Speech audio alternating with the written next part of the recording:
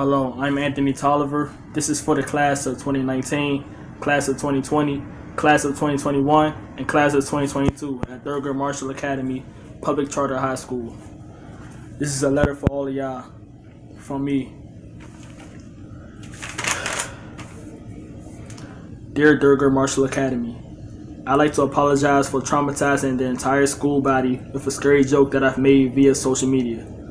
It has been hell for me back in 2019 when I wanted to fit in with the wrong crowd. That's what led to me making a piss poor decision of bringing a weapon on school property. School is a safe zone for students to learn, and it shall remain that way.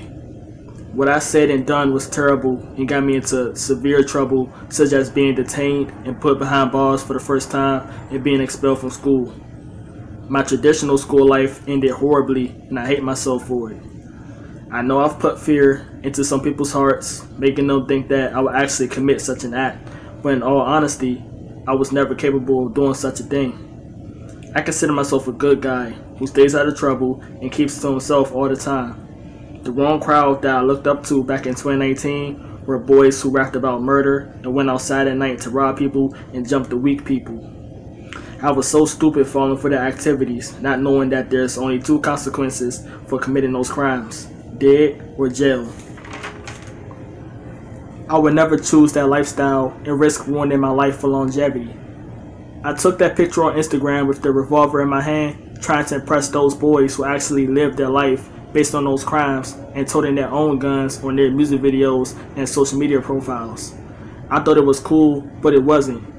Deep down in my heart, it didn't feel great what I was doing. I know what I'm about, and that's not going out committing crimes.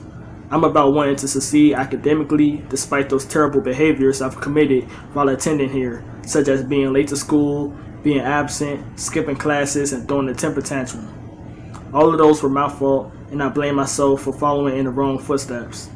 I should have just stayed in my lane and sought extra help from my teachers and the school's counselor, but I didn't. I was so dumbed down and discouraged by the environment I was trying to be a part of. I'm also hurt by the fact that I was falsely accused of being a school shooter when deep down I'm not that kind of person. I was trying to appeal my case from being expelled here, but I didn't have enough sufficient evidence to remain at the school. My classmates accused me of being a school shooter because I was the quiet, geeky,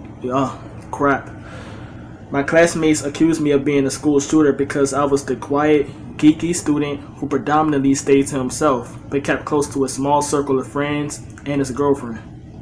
Yes, I was being bullied here, but that doesn't give me the right to take it out on the whole school over a few students who were the active bullies.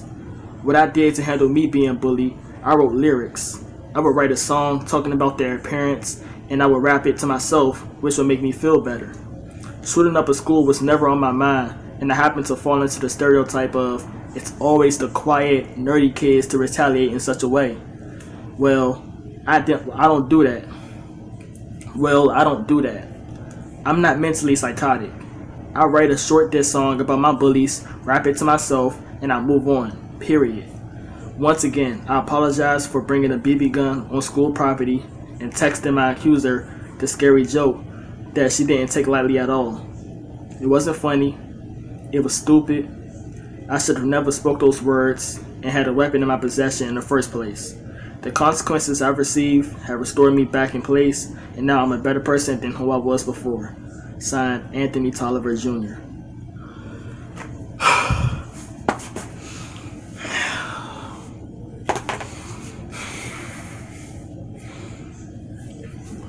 Will y'all ever forgive me?